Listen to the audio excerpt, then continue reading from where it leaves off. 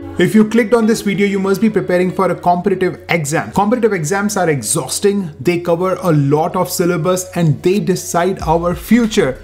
They decide which university or college we are going to attend, and they decide how our career path is going to be from there onwards. Whether it be entrance exam for medical school, dental school, law, business schools, engineering, or so many different programs are critical, and we need a solid preparation to nail these competitive exams.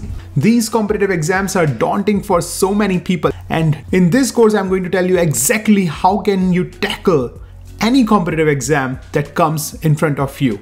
I am a strong follower of digital minimalism. If you will see, I use laptops with the lowest configuration, cell phones with the lowest memory storage. The reason is minimalism is how we can sustain in this world of so much distraction and so much user space. I try to keep my applications very limited when I'm studying for any exam or when I'm going to university and studying everyday basis. I strongly recommend these top 5 applications for any student going for an exam or in the university. Number 1 is going to be Microsoft OneNote. There are so many note-taking apps. I know the more you research about it, the more fancier options you get. People get really excited when they start comparing Evernote with Microsoft OneNote, with Notability and Notion, the new YouTube favorite Notion.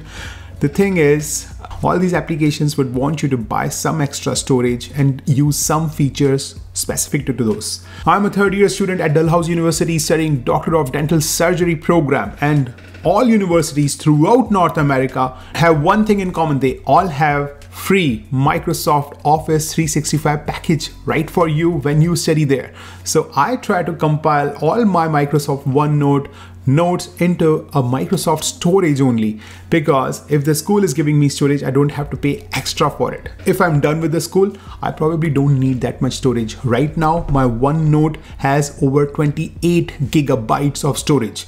If I go with any other applications, I might have to pay for it. But since I'm in school, since I'm supported by the university right now, university has this Microsoft Office 365 application, OneNote is the best application for me. So I will highlight a lot what you can learn from Microsoft OneNote and note-taking skills. Number 2 is going to be a Google Calendar.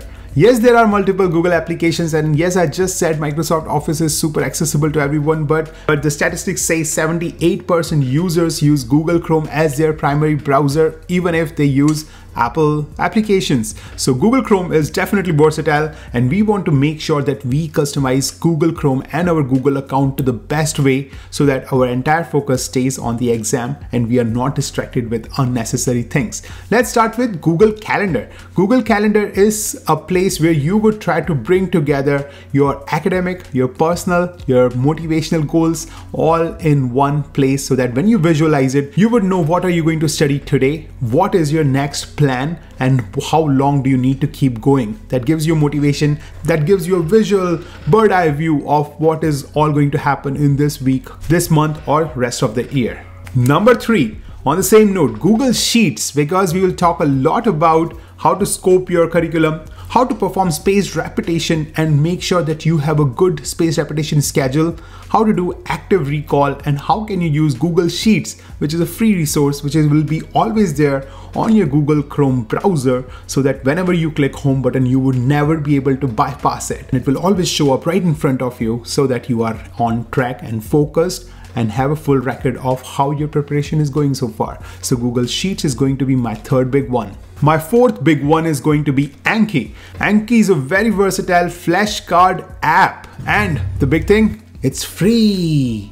Like all other applications that I'm mentioning in this course, Anki is also free. The algorithm that Anki is using is the most tested in the past few years. Quizlet is doing a great job as well, being a web-based flashcard support system, but then you have to buy the premium version, or if you use the free version, other people can access it. And I have tried it. When I tried, other people are studying, how they are studying, I can read their flashcards. So there is a lot of stuff in the Quizlet that I'm not comfortable with. So I love Anki for a few reasons, and that's why number 4 big app is going to be Anki for your active recall and solid exam prep.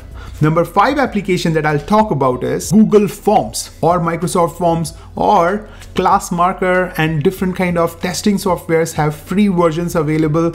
We are not going to buy any application. I'm not going to take any affiliate marketing thing here. These are all free applications, and I'll show you how can you take the best out of these free applications. Google Forms is going to be an amazing tool for you to test yourself again and again and be ready for that final exam. Not just test yourself randomly, we will try to incorporate the notes that we take, the flashcards that we create, and finally make sure that they all transcribe into this one place where you will test yourself every other time, every week, twice a week, every morning. Depends on how competitive and how exhausting that exam is. That's what will give you an upper edge during the exam process, because all your anxiety for exam would be gone. That is something you do every day. Test yourself for 2 hours or 3 hours. Hey, you already cleared half the part. Now the only part is to memorize stuff.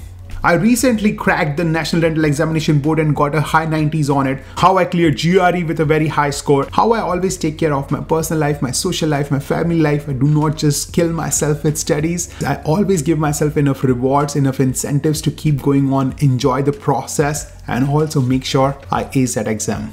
I will try to keep it very minimalistic, very focused, lean way of how to ace certain exam.